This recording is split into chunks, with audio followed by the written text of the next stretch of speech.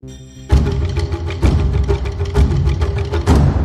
one small step for man.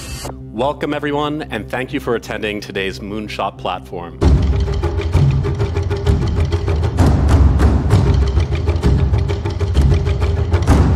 It makes me think of Toni Morrison's teachings, that this is precisely when artists get to work.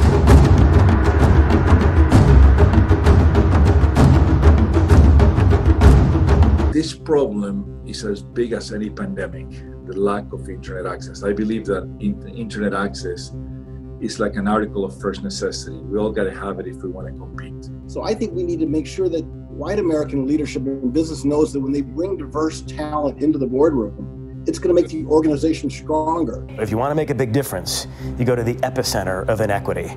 And to me, Scott High School was the epicenter of inequity in this community. Tuition, room and board, books and fees will be paid for you, and you will go to college for free.